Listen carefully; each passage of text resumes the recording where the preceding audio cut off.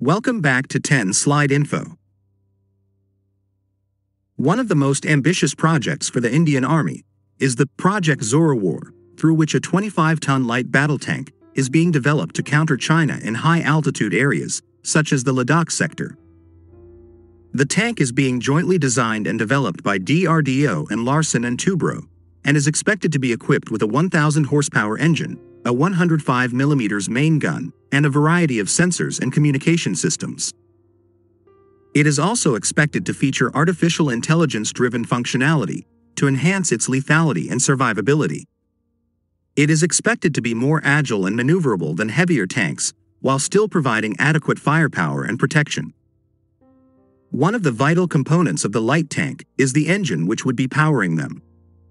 Originally, this upcoming light battle tank was planned to be equipped with a German MTU engine, but now it seems India would be opting for an American-made engine. The main reason to switch from German engine manufacturer to American one is due to the failure to agree on the delivery terms. Another reason to change the engine was due to supply chain issues.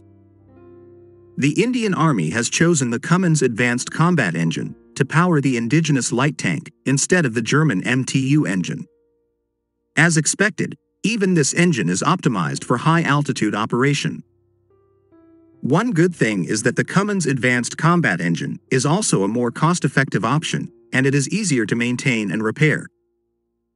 The Cummins engine will give the Zorawar tank a high power-to-weight ratio, which will make it very agile and maneuverable.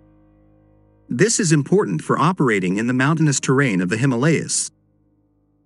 According to the defense sources, the prototype of the light tank is expected to be unveiled by the end of this year or in early 2024. The induction of the Zorawar light tank is expected to significantly enhance the Indian Army's capabilities in high-altitude regions. It will provide the Army with a versatile and mobile platform that can be used to execute a wide range of missions.